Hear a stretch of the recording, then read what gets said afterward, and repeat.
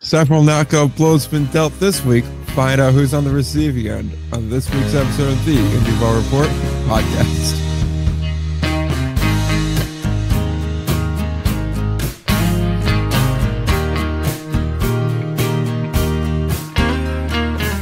Hey, right back again, episode 261. I'm Nick. I'm slowly dying. Ryan's going to really put the emphasis on host and co-host this week. So he's going to drive this ship because I think I may die halfway through this episode. Ryan, take it. I mean, I would really de-emphasize the slow part of slowly dying because you are, it was like, yeah, sorry, I've been sick. And then now it's like, not going to make it. Yeah. And I'll give you the credit. I think you're legitimately sick, not just like man cold sick where it's like, I have a cold and men are dramatic about it. I'll give it to you. You seem pretty sick. I mean, could have just said you don't want to come to my party today. That's fine, but whatever. Life. It's okay. I'm not going to think about it a lot. It's fine. I'll just cut out a big chunk of my day from party planning to do this pod on a Saturday, inconveniencing myself massively. Now I can't be doing a lot of the cleaning and the setting up things and going out to the store. And now I have to sit here and talk about baseball while my wife does a lot of that. So I'm really taking one for the team here. Well, you're welcome for me being a smallpox blanket. I like the insinuation that you're being passed around to contaminate others. I'll dig into that another time, I'm sure. Man. I could lit my ass a Redding and then I could actually be a smallpox blanket if you prefer. Just show up, lick a doorknob, and walk away. Add a little chaos to this party. Literal party. Yeah, all right. Just start coughing on the food and everything and then leave. We won't be feeding people. Okay, and there'll be cake. That's about it. Anyway, man, we kind of had a bit of a week on the indie ball side of things. I'm sort of scrolling through my own notes over here.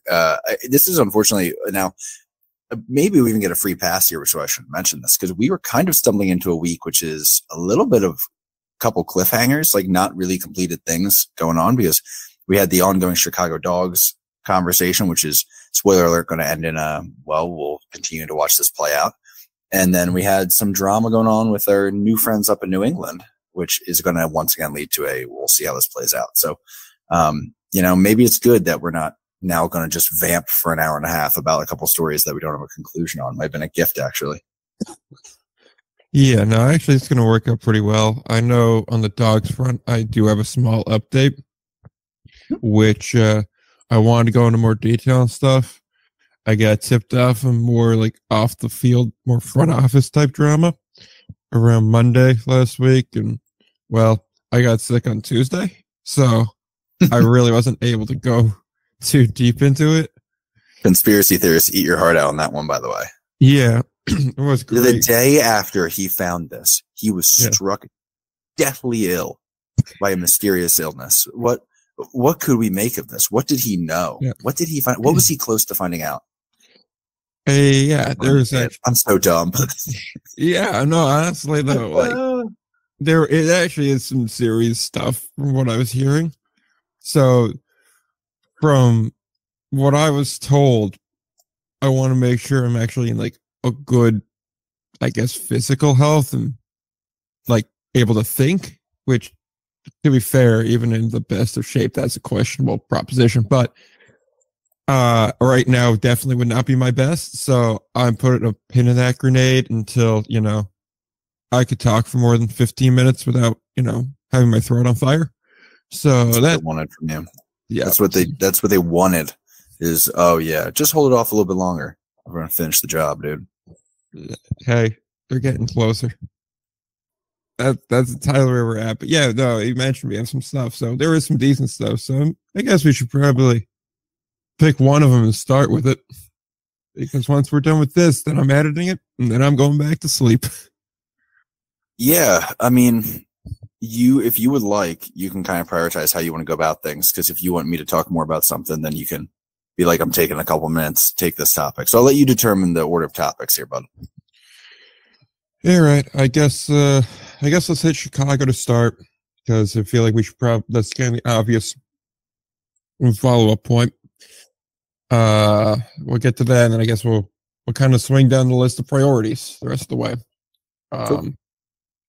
Yeah, so I'll throw in my little bit of an update and then from there, I guess I'll toss it over to you and let you kind of take charge of the situation. So as far as Chicago's concerned, I got on the phone right before I got deathly ill on Tuesday with a member of the front office, Tris Churro, to talk about some of the stuff we mentioned on last week's show. You can go back and listen to last week's show, which I honestly would recommend over this, to get caught up on the situation. But she had some notes and just some follow-ups she wanted to put in from the dog side of things. So I guess I'll make that clear now. All right, so some of the notes she wanted to emphasize. She said neither Butch nor JD were fired, specifically over text. Both contracts expired, and they had made these decisions over the phone. She was in pretty constant contact with Butch, and as far as Butch went, there was conversation over text, there was conversation via email, there's conversation over the phone, and she made it appear to be Butch's decision to say he's just going to hang him up. I'm done. I don't want to do it no more. To which then she called him, followed up, and then that was a decision made there. In the case of JD, Joe Dominic, the decision was made not to renew his contract, and they didn't fire him. They just let the contract expire at the end of September. So they said he wasn't a cultural fit with the organization. So make of that what you will. Likewise, we got a little bit more context around the Altman trade, which essentially was two things. And again, I hate mentioning players' names because I know some guys reach out to me and were like, hey, can you be careful about that? And trust me, we always are careful about it. But in this one particular instance, I feel like I kind of have to name the player that we talked about because, again, I don't want rampant speculation.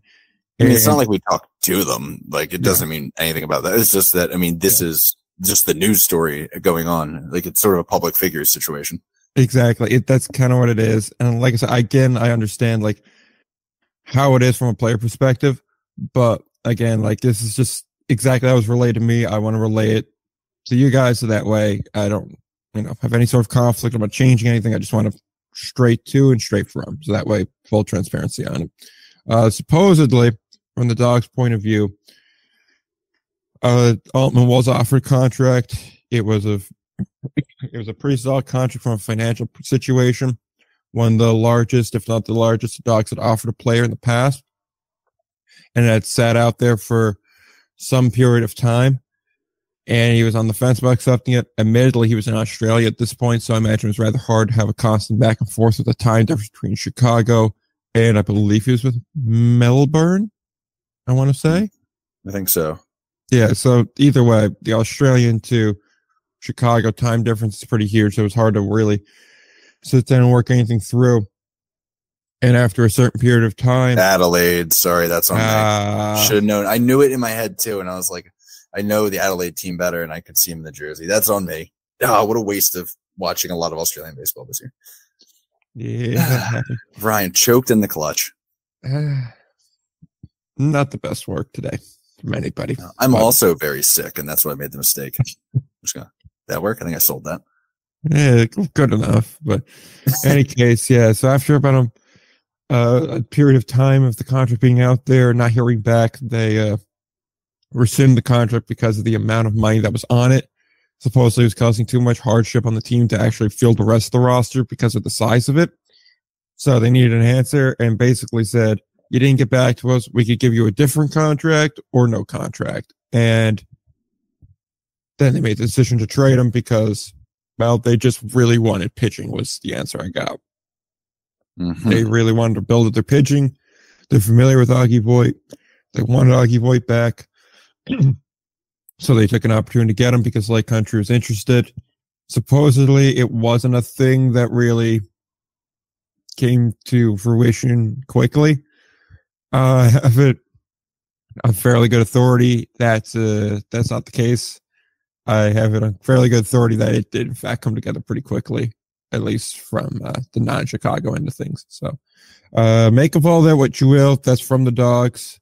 Also, likewise, I should say that Altman decision was Trish took full responsibility for that, saying ownership is not at all involved in that. So I'm not sure that's falling on the sword.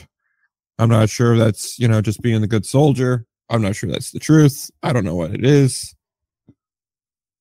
But make of that what you will. Ryan, you take it from here. I'm going to go die in a corner. Yeah, man. I mean, as we're all called to do. Yep. Boy, there's a lot. It does feel, and we kind of said it last week, but it does more and more feel like interacting with the former Gastonia front office from last year. Man, it's difficult because you do want to give some credence to things, but it's also when you have one source saying, no, this is what happened, like this is not what happened, drawing some lines, but then you have, at times more than half a dozen sources saying the other. It's difficult. And that doesn't necessarily mean that the majority is the correct opinion. And very often it's one person. I've seen it before where there's an incorrect report coming from one person and they've gotten that report to 6 more people. And then those 6 people share it like it's fact because they trust them. So just because one person's saying something doesn't mean it's wrong if everyone else is saying something else, but doesn't mean there should be further questions here. Everything I've heard about Trish has been positive. So I will say that too. Yeah, which is interesting. There's a difference in the Gastonia one where the COO run the show was not well reviewed. I'll tell you that. So it's just a very interesting scenario there. And we're going to continue having to look into it. The funny thing, and here's the thing that gets me, and I think this is worth noting. Some of you may already have seen this. A lot of people comment on it. Saw that. Is that, and you know what? I'm going to do myself the favor of pulling this thing up here. But I want to keep talking so I don't have to edit it out. We really weren't going to follow up on this too much, honestly. This was going to be something that we looked at and, we talked about and we're like, wow, that's weird. And then there was some more follow-up details. We're like, wow, that's weird. But I don't think either of us were super eager to dig into the Chicago story because, there's a lot of weird ownership groups around. And who's to say how many people want to get involved in this and what people felt was worth discussing and whether people found this interesting and whether it was our thing to dig into. Honestly, I was hesitant on the Gastonia thing to dig into it. So I don't want to be a front office reporter. That's not what I'm looking to do. I like on field. Now, that was kind of how things were proceeding until 2 days after the podcast came out. Yeah. And the American Association posted a graphic saying the Chicago Dogs named one of the, and then it's highlighted, best places to work in sports by Sports Business Journal with a little link to an article and a photo. That struck us as odd. Especially as even in the Instagram comments, multiple people were like, yeah, who'd you ask this from? Like there was a lot of people calling BS on it. And it very much felt like a move. And the American Association is one that we're very complimentary of. We like their work. We think they make good decisions. This felt like an Atlantic League move, for lack of a better term. It felt like an owner group or an owner put pressure, or maybe just the team put pressure on the league to share this. And it's quite a coincidence this came out on March 4th. It's just very interesting. Considering some of the stories we've heard from the front office, talking about places to work. We're not just talking about, frankly, coaches and managers and players potentially having issues. I've heard stories of directly, their owner. Dog's owner is Sean Hunter, by the way. Yeah. Yep. Yeah. Thank you. So Mr. Hunter, directly being, I would say combative, if not pretty aggressively confrontational in a way that would be seen as unprofessional with employees in the front office, even interns doing so publicly, and just not operating in a way that is seen as professional in a modern business setting or really any business setting in the industry or any industry. So that's the picture I'm hearing. And that's why we kind of side-eyed that post. You look at all the comments, including several that were from, former team employees that identified themselves as such. And we're just like, no, who'd you ask on this? Like, this is absolutely not accurate. That was enough to make us go, okay, what? And kind of pique our interest because it did feel a bit pointed. It felt weird that it happened. Maybe it's just coincidence, but for it to come out right after a report, one, either felt pointed or two, felt like frankly, maybe we look real dumb and we need to look more, because maybe it is a great place to work and we just said it maybe wasn't and it deserved to be looked at more. So that continued to get us asking some questions here, and we will continue to do so until we get some more answers here, because something smells. I'm a believer in when there's smoke, there's fire, especially in Chicago. Is that terrible? That felt bad. Didn't like it. Damn. Didn't light any lanterns, so it's okay. Nice. But fair. We'll say, just as a follow-up on that, I did ask Trish about that when we were having our conversation on Tuesday about some of the accusations made by former employees of, oh, it's not a great work environment. That's one of the things I've been working on, or trying to work on, even with the flu, was following up on a lot of that with a lot of former interns and things like that, just to get a general sense of it. I had mentioned, like, hey, I heard some very disturbing things about the goings on at that front office, the way that these people are treated. I kind of shared some of the preliminary findings on it. And the best way I could describe the reaction was full-fronted denial of any of that happening. So I feel like it's important to get on there. She mentioned that, so I feel like I should mention it. Said and didn't hear about anything like what I had suggested ever happening in the front office, which was a lot of just, like you said, very combative, very aggressive behavior. I had people come into my DMs using a different word that starts with A and ends with E to describe that behavior. She also did mention one of the people that commented on that Sports Business Journal post and said, I was really kind of surprised by it, because this is a person that worked for the team in 2018, left in 2019, and then a couple years later called back asking if, she could have her job back. So she was very surprised to hear that. Now, I have no way of verifying that. I don't know which person that was. I obviously have to reach out to a lot of different people still. But I do want to just throw that in there, just so that way we have their angle on it in there. That being said, I will also say I had one or two people pop into the DM saying they used to be, a corporate America type, and that Sports Business Journal is kind of one of the go-to press PR spas, where you call them up and say, hey, we need a good article posted about ourselves. And they come in, they write the piece for you. Yeah. So, sure, I there's a bit of an exchange. Yeah.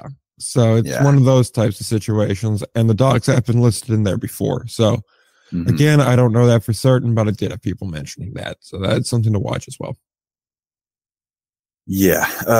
Look, could be nothing. But again, it is an awful lot of people to come out of the woodwork about nothing. And also to the point, and I thought this through at least the beginning of my Gastonia deep dive last year, was, okay, even if it's nothing, isn't it, if it's nothing and this many people are coming out to, I guess, make up stuff, or with only half an interpretation of something, still want to push it and verbalize it, something is still going on. Like, why would that many people? Because we've had things before. I'm trying to think off the top of my head. Southern Maryland jumps out, where I've been a little critical, and a lot of people come out and be like, you don't know. Like, it's fine. What are you talking about? There's been a couple others here and there where, like, it's not like organizations are just sitting out there for former employees to jump them. I mean, even with Gastonia, I had a lot of people make sure they came out of the woodwork and defended multiple people to be like, yo, these people are not who the issue are. Make sure you don't have an issue. Like, don't bring them up in that way unless you know. I won't. That's cool. Appreciate that insight. So again, it's not, I'm a little bit sore when it comes to the implication of these are, scorned former employees or whatever, and they shouldn't be listened to, especially as somebody who myself reported on issues in Lexington 2 years ago. And I early reported the sale of the team, and then that was publicly denied. And I was pointed to as a disgruntled former employee as a reporter on them not having money and all of that. And it then was proven correct on stuff. So I don't allow that to write off a story. There's something going on here, and I think we're going to continue to dig in. Exactly. So I think it's a pretty good place to be at for right now. Pretty decent update. I will say, because there were a couple of players that got concerned when they popped into the DMs after the episode came out. And it does seem like a lot of people that are talking, they do seem to be very concerned about some sort of retribution coming back around on them. I will say that seems to be more than anywhere else a common theme. I'm not sure if you've seen that. Yeah. But I'll leave it like this.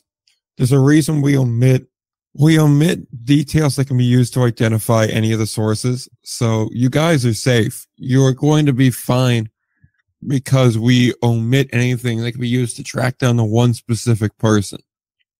It's all anonymous. It's either former player, former intern, former employee. So you guys are fine. We're not going to list you by name. That's not going to happen. Anything you say to us, if you don't want your name on it, it won't be there. You have to specifically say, put my name to it for us to put your name to it. We assume anonymity when talking to players and staff. Exactly. Yeah. Even now, like when we had to mention like the Altman trade, right there was only what we gotten from Trish. That was it. That only her part of it, and that's because she mentioned him by name. So I'll say that. We're from a player perspective, we're not going to list any names. We're not going to list any information. We understand you guys are in a very difficult spot because obviously you got a lot to lose, especially as a player in a part of baseball where it's almost 100% connections on how you get your next job. I totally understand it and I totally get it being apprehensive. I really do. And that's why I really appreciate anyone that comes forward and wants to give information and try to lend a hand to the cause here. So that way we can figure out what's going on one way or the other.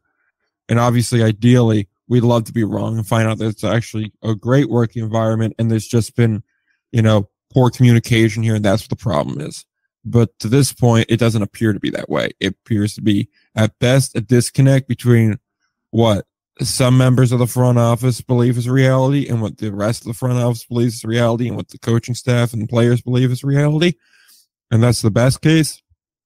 Or at worst case, it's a genuinely toxic working environment. So we're trying to get to the bottom of it. We're going to protect the sources to the best we can.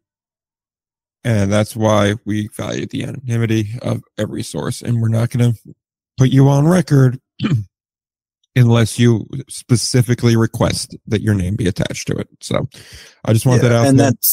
We talked recently about us, we'll look for multiple sources on information to make sure it's accurate, but also we look for multiple sources because I still will try not to report anything unless I have multiple sources giving it to me, because that means it's public enough knowledge that, boy, it's going to be hard to track anybody down and pinpoint the fact that they gave me something. Exactly.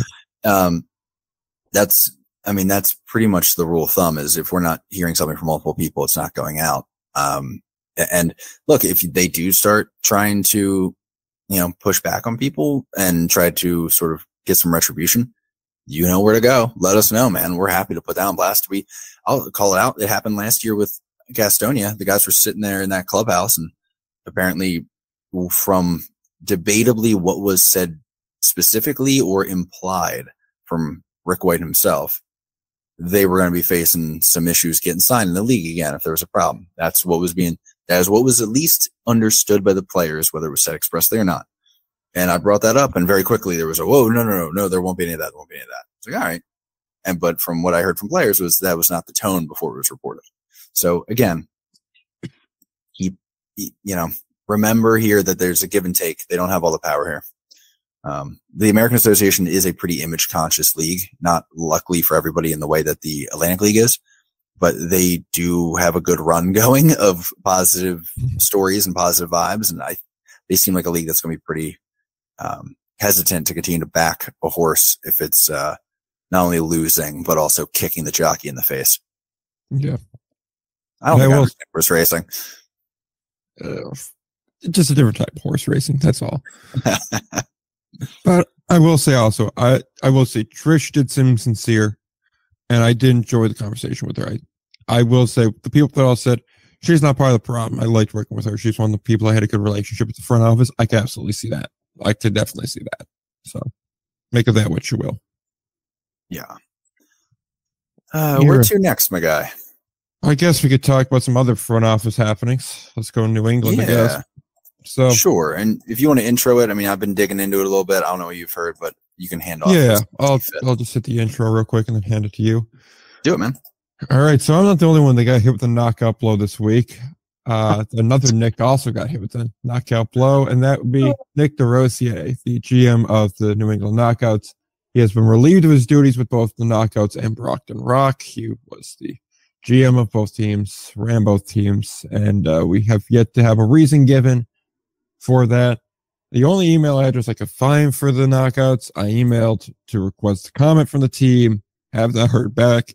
If I do wind up hearing back, I'll let y'all know it's what I hear, but until then, no comment. We don't know why. We just got a social media post saying he was relieved of duties. Make of it what you will. Ryan, go tell us what you found. So, sorry to say it, I haven't found much yet, but basically it's, again, one of the there's smoke, there's fire type of things. First instinct was this is a very weird news release. Let me pull it again so I have it in front of me. It was on social media, which is usually a bold way to go about a front office change, even if it is somebody as prominent as the GM. The post read, a news release, New England Professional Baseball LLC President Scott Profrock announced that Knockouts and Rocks General Manager Nick DesRosiers, damn, I'm going to butcher that every time, has been relieved of his duties. I think it's DeRosier for what it's worth. DeRosier, that makes sense. That's such a better read. For media inquiries, please contact the Knockouts front office, which seems we have, and we haven't heard anything back. Interesting. Now, why that is so strange is because how often, if it is posted that someone is leaving an organization, it's very often, thank you for your help. Thank you for getting this off the ground. Appreciate all the work you've done, yada, yada. It is so strange to say specifically they have been relieved of their duties. Continuing on, like moving right on. That is like when you drive by a store or a restaurant or whatever, and they have a sign that says under new management.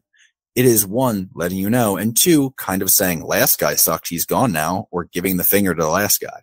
Like, there's no need to, or it's an advertised fact that's under new management unless you think it's important to know. That was weird. That got me to go, okay. And it's 10 weeks before your first season. You just rolled out the brand. Now you're letting go of the GM of the team. That was enough to get me going, oh, what's going on in Brockton, friends? So I started going and hitting up everybody I could find in Brockton. So if you have a cousin in Brockton, tell him to check his DMs. Might have something for me. But I still have some people to contact, and I still have some answers to get. I've been getting more questions than answers, if I'm honest with you, but I'll at least walk you through the questions that are hitting and the things that we're finding. The first thing is, everyone agrees it's really weird. Everyone agrees the communication in this front office seems to be dreadful. They do seem to be pretty unprepared for the tasks they're taking on currently. And beyond that, they also seem to, this is not an organization with the most successful track record, it seems like. I mean, even Brockton being there a while is sort of a mixed bag, the Rocks team that has already pre-existed. That's the first part. The second part was this Nick DeRosier guy. It might, sometimes you see somebody get let go randomly and you're like, that's a bad sign for this front office. I don't think it's that clear cut. This guy, and sorry to bring back the Gastonia drama from last year, but those familiar will remember, the resume on him is giving me Veronica Gion vibes. Very wishy-washy and weird. Managing general partner and president, Liberty Sports Group LLC. That is the group I think involved with the teams. I think it's a little hard to track down exactly. He's the chairman of Front Row Hospitality, which is basically a hospitality company that does food for seemingly whatever Liberty Sports Group is involved with. Current CEO of DCI Projects, which is like very little there, but he loves, and like an investor in like Orange County SC, which I'm not sure what that even means essentially. So, it's just one of those ones where every job and company is hard to pin down. started as boutique consultancy, has grown to unparalleled collective of industry titans, converging expertise to reimagine global engagement. Say what you do. Say what you do. Yeah? Okay. That's a lot of corporate speak right there. Yes, it is. That's a lot of corporate Our agility, speak. Honed over 16 years, ensures personalized attention to your unique needs. To do what? Where they specialize in venue services, management, global partnerships, food service, and hospitality, which is weird because it's the same thing Front Row Hospitality seems to do. So are you just Front Row Hospitality? What is happening? Maybe I don't understand the business. Maybe I don't understand what's going on there, but it does feel like a guy who might be a lot more talk than he is capability. Maybe I'm wrong. Maybe I get reach out there and say, nope, that wasn't how it is. Maybe he breaks down the door of my house and kills me in my sleep. You know, there's a lot of options from here. However, it did definitely strike a chord that something is going on. And I am tempted to believe it's both. I think this was the wrong person in charge. And I'm thinking this organization might be a garbage fire.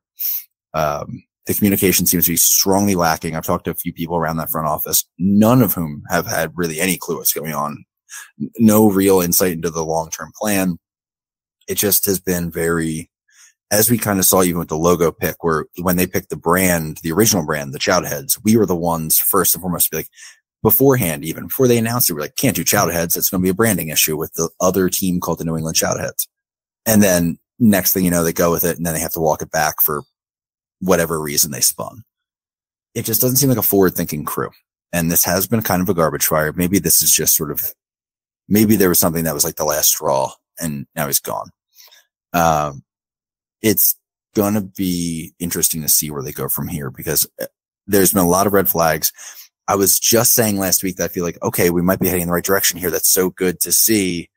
I really feel much better about the direction of this team after the new brand reveal. Like it seemed organized and seemed smart. And let's see where they go now. They bought some goodwill with me and some trust. And then immediately, dude, went sideways. Right. I was like, oh my God, man. It's brutal. Yeah. It's like that old counter of how many days since a workplace accident. And now we got to reset it back to 0. Yeah. Good. Yeah. That's perfect. Yes. That's exactly it. And it's like, man, we worked so hard to get that little bit of progress. And now it's a disaster again. It's like, or it feels like a disaster again. It doesn't need to be, but yeah. That's really it. There's nothing more there other than I'm talking about it and I'm going to continue to dig in and we'll see what we have next week maybe, but it's just really odd. That's all. Yeah. I mean, the whole thing, I definitely agree with that. I definitely got some people saying, you know, this just isn't well ran. One of the other things that was interesting was if you go to teamwork, take a look at some of their open positions. It's a lot. And if any bad communication talk, I'm kind of like, well, yeah, how could you communicate with that many open positions? Yeah. And there's some interesting ones too that are open. I will say that. There's like a long form documentary intern. And I'm just like, what's that? Like there's a bunch that are just different. Yeah. I mean, you have obviously now a general manager, an office manager, street team ambassador, mascot performer, business and community service sales exec, another mascot performer, general intern, ticket sale intern, stadium op intern, video production intern, promotion and fan engagement intern, marketing content intern, long form documentary intern, scoreboard operator, statistician, corporate partner exec, and clubhouse manager. I mean, I understand it's going to be a lot of openings and everything, but like, we're not more than 2 months away from opening day. You shouldn't have this many open positions. It's a problem. Yeah. Now, I've said in the past, and I will reiterate now when it comes to Scott Profrock, who was the president named in that little mini news release there.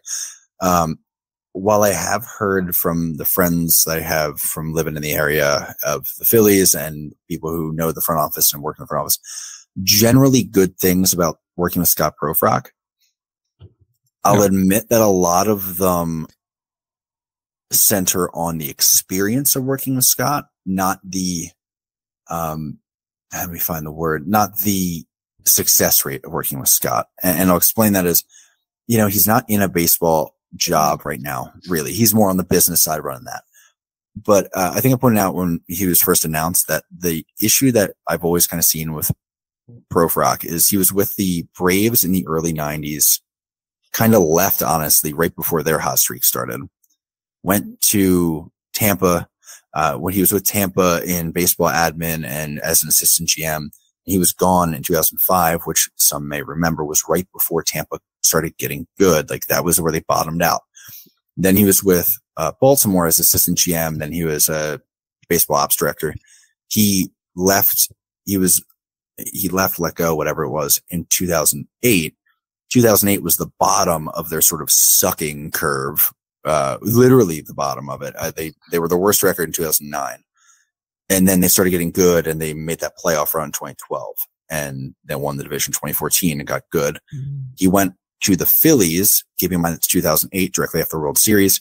The Phillies had maybe one of the worst series of general manager and baseball operations decisions over the years following the 2008 World Series. Basically a textbook example of how not to handle a World Series winning roster. And then he was basically an assistant GM through there, interim GM into 2015, when they got rid of Amaro, if I recall. And then they continued to be bad into 2021 rather. He was, I believe, let go in 2021. And you might recall 2021 is right where the Phillies turnaround started. So he tends to be the guy who gets let go before a turnaround, which is not the guy you want to be. All that to say, that isn't really the role he has right now. I'm giving him every chance. I hear good things about working with him, but it is something to keep in mind. The success rate is a concern. Not to be harsh, again, because it does seem like a guy who's likable. So I'm like, well, I don't know. But boy, it is, if you're really in on the baseball operations thing and you're a nerd like me who's tracking who the assistant GMs are at teams, Scott Profrock has a bit of a reputation on that front. Yeah. It sounds like we just got to go run this team in New England. I think that's the winning answer. I'll be there. I'll even put pants on for this occasion. Hey, put it in for the opening on teamwork. God, we'll see about it. The interesting thing was I didn't see baseball operations listed, right? Do they have somebody doing that right now? Sorry if that's putting it on you, like you would know. I was just saying I track baseball ops in the major league level. Yeah, no, I didn't see anything like that. I didn't see. Yeah, I believe they have. I believe that's being handled. I think they have. Oh shoot! I'm gonna draw a blank on his name. Their manager up there. Sorry, he's newer, so I'm not as familiar with names on that. Jared Edmondson. Thank you. Yes, I believe he's also doing baseball operations. So that's a lot. That also is a concern. Guy. That's a lot for a first-time guy. Exactly. So maybe I would think about that, but who knows? Maybe Profrock has his hands in that. But is that a good thing? We don't know. So look for a lot of. I've always said before. The Phillies have a reputation for not having guys pan out in the minors, getting rid of them, and then they show out in indie ball for like a number of years. So look for that to be a possibility, because there could be a bunch of them showing up, and would not be very surprised with that. I believe Todd Van Steensel is one of them. So there you go. There's a number of them. I'll tell you. Barnstormers usually have a couple. Yep. You're right. Let's keep moving before I drop that. Yes, sir. Lake Erie has new ownership. It's going to be an investor group. It's led by the former Cleveland Cavaliers CEO, Leo Komorowski. He now owns the team. There's 5 other investors in the group. They purchased the club from the Kromick family. Kromick owned it for just about a decade. I believe they bought it in 2015. So, yeah, that's really what there is to it. Yeah, I'll let you take a lead on it because, well, obviously, I don't have that. This arm's reaching the end of the line. It's got like 95 pitches on it. We don't got much more left. Burn it. Go, Reggie on that one. I was about to say, we're Reggie Harris territory. I let Reggie Harris slide in the Lake Country interviews, so I got to get that one. All right. I don't have a ton on this right now. I haven't gotten a chance to really deep dive it. The things that stuck out to me are he is a local guy, which is not what you expect. The dude, the main guy there, and I'll pull the name back up, but he's Len Komorowski. He's the guy that he's local, Western PA, Eastern Ohio, basically his entire life and career, it seems. So that's a good thing. People from that area are well acquainted with the fact that Western PA, Eastern Ohio is a very particular, Pitcairn up through Pittsburgh, through the Steubenville area, all the way up to Erie and Cleveland. It's a very blue collar, hardworking vibe. A lot of tough times across that area. A lot of sort of efforts to rebuild and research and sort of put, a different type of industry through that area and help those people out. So he's been operating in those markets for a long time. He probably has a good understanding of it, which is great. I think that Crushers, the Lake Erie and the area that the Crushers are operating in, it would be a very tough one for someone who doesn't understand that area and feel comfortable. So I'm glad that he's sort of being pointed to as the main guy running the show from that ownership group perspective. And that's kind of what I've got there. I don't have a lot on that group in themselves. The bigger trend to watch is we are in the process of starting to feel out what it looks like when there's an ownership group taking over an indie ball team. Indie ball has very much been an owner or a family of owners has the team, and they're the team, they own the team, and it's a passion project, and maybe it's a moneymaker, but usually it's because they love the team and the community, and they're baseball fans, whatever. Now we're starting to transition into ownership, like conglomerates, for lack of a better term, but basically groups of investors in it. And we're starting to see that pop up here and there a little bit. We saw it in Gastonia. We saw it with who was the other one? I'm trying to remember. Might not be able to come up with it. Lexington. That's very interesting to watch. We don't know what that's going to be.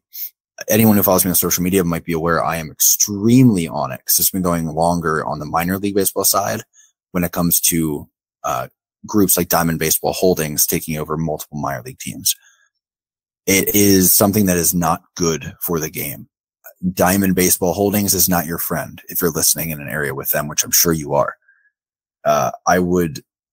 What we have seen from them is a willingness to cut towns loose, a lack of connection to anything but a profit line. Basically, they're running 30 plus minor league teams, looking at them as balanced spreadsheet lines. And it comes down to the pluses and minuses on that. Be wary if they buy up your local team or whatever. They're willing to spend money to get these things. It's extremely hard to win against them in a bidding war. You essentially need whoever's selling the team to want to not go with them. And even if it means less money, that's kind of what you need if you're going against Diamond Baseball Holdings and something. There's other ones too. I forget who it is. Whoever owns Wilmington at this point, I forget their name, but they are also one, but they're a smaller group. Main Street Baseball. I think they have 4 or 5 teams. But that's becoming a larger thing. Less and less independent owned teams. I think it's about 50% of minor league baseball right now is owned by what is essentially an investor group. So, all that to say, I am not sure indie ball is the model for that to continue. I'm not sure that indie ball is the model for that to succeed. And maybe that isn't what this is. Maybe this is just a group who wants to own a baseball team, which I would love to see. It was a little more of the vibe I got from Lexington, if I'm being honest. And maybe even Gastonia, but Gastonia they own a bunch of other teams for profit too. So watch it. But that is what we want to watch. That's what we're going to keep an eye on. It's going to be a wait and see. Will this become a trend? Will this be a team that's run as a line on a spreadsheet or as a group of individuals in a community?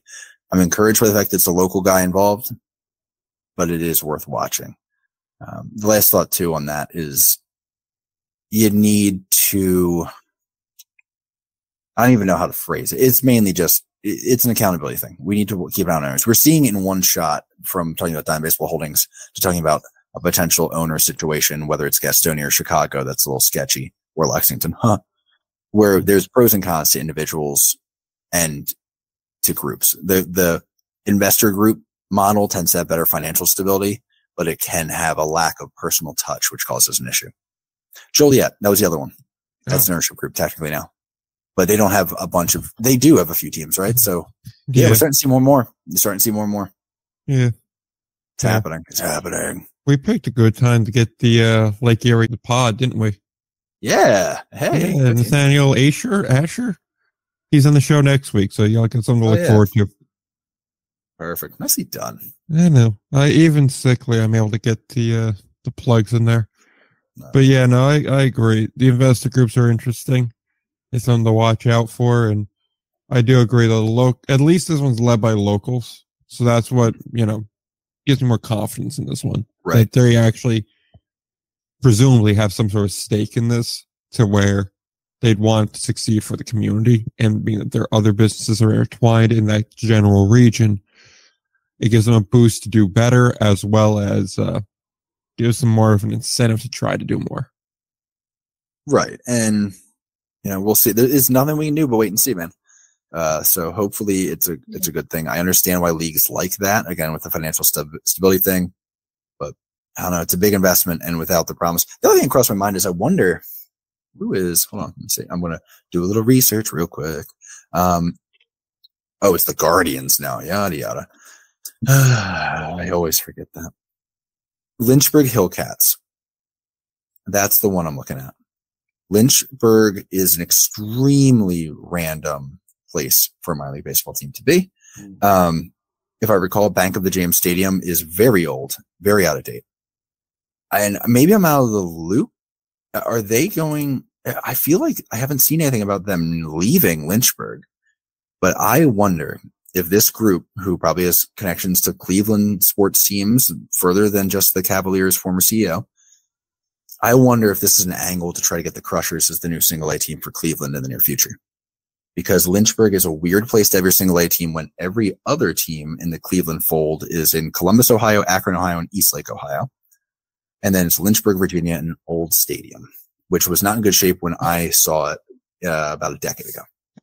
So that's an interesting one. It's something to watch. That's one that I want to go down the rabbit hole on, but I can't right now. So this is pure hitting the grenade territory. We'll see. We'll maybe take a look down the road there. It's something to watch. Because the real money is in the development deals, the money to be the minor league team for an MLB team, because that gives you money, it brings you some business, and it also takes the player salary, baseball operations, expenditure basically off the books. So that's why it is a theory. Here, I'm amazed we nearly got an hour out of this, frankly. So, only thing I really think I got left to throw in, different, as no, this is a hard transition, but even still, Quebec officially list out their whole All-Star game plan. Linked in the show notes. You guys could check it out if you're interested in it.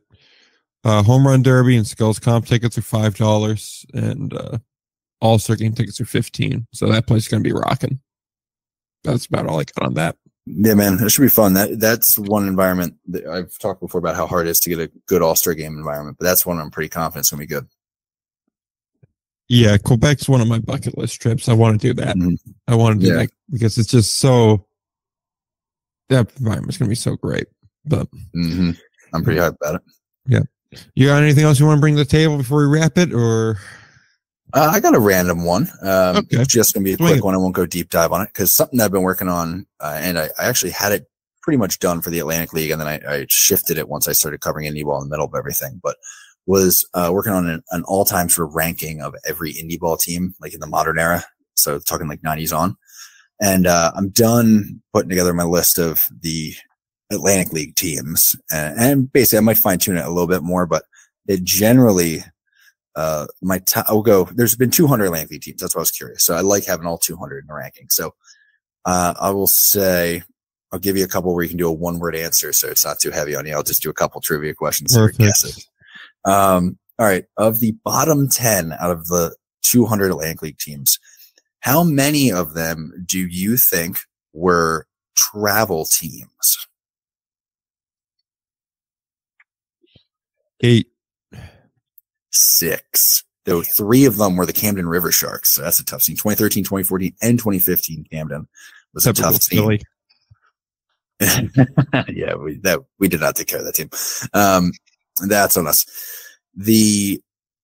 All right, 2 teams have, oh no, that's a tough one. I was going to say 2 teams made it to the top 10 teams of all time in their first season.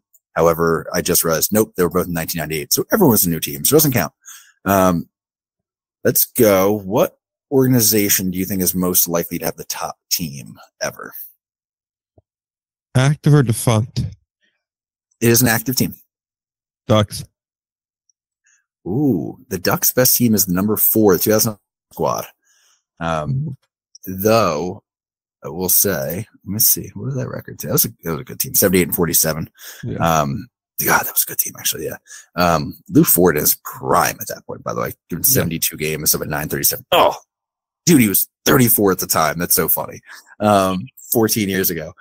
I got 2012's Lancaster Barnstormers ranked as my number 1 team. That was a good team, man. They had some gross players on that thing. They went 88-52, and it was a strong league that year. They had guys like Blake Galen was already there, but then Blake Galen's been there forever too. You sleep on that. But they got Jesus Marchand, Ryan Harvey, Cody Kirkland, like guys who were just like Jamie Pedroja, like some dogs. But then the pitching staff was nasty too. And this is in the weeds. I mean, this is if you got real good, like mid 2010s knowledge. Got Ross Peoples chucking, by the way. So how about that one for some crossover? Horatio Ramirez. Yeah. So there was some wild names in there. Dwayne Pollock.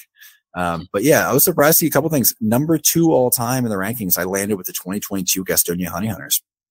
Oh, wow. And then number 8 all time, the 2023 High Point Rockers, which we were just talking about how good they were despite not making it to the championship again. But that sort of backs it up. A sandwich between them and the 2003 Camden River Sharks. What a shame how hard they fell off. But that was fun. At some point, I'm either going to find a way to like do a full countdown on that one. Multiple people have asked me about it. So I started doing the countdown. And as I said, I knew I was going to start covering all of indie ball. So I hit pause on it. But yeah, man, it's been a bit of a journey trying to track all this information down and compare some real minute rosters. Yeah. Oh man, there were some ones. Who's the number 113? Who's 131? It's going to come down to their middle relief. Good Lord. Just push me off a cliff, big dog. Why am I like this? This is what I do for fun. You know, I could explain it, but right now I physically can't. So it would take far too many words for what you're currently capable of doing. Exactly. I'm in my Reggie Harris era right now. Oh yeah, man. He is strung out. Boy, Euclides Lier, what a tough year that was. Never forget. Yeah. Oh man. Well, you want to sign this thing off? I'll let you get back to sleep. That sounds like a lovely idea. So, yeah. Indie Ball Nation, all things, Indie Ball Pod, Twitter, Indie Ball Report, everywhere else. Thanks for hanging in there with us this one. Next week will be better. Also appreciate you guys giving us our best episode last week in the Podbean era. Appreciate that. Yeah, okay. And we follow up with this. Exactly. That's why he was so excited to kill them. Exactly. Yeah, I just couldn't handle that kind of success. There's too much winning. I can't handle it. But yeah, appreciate that from y'all. Hang in there with us this week. Next week will be better. We'll have an interview. And either Ryan will do it by himself because I'll be dead, or I'll be healthy and good. We don't know, but we're going to find out. And that's the fun part about this show. So until next time, if there's a next time, don't forget to play ball.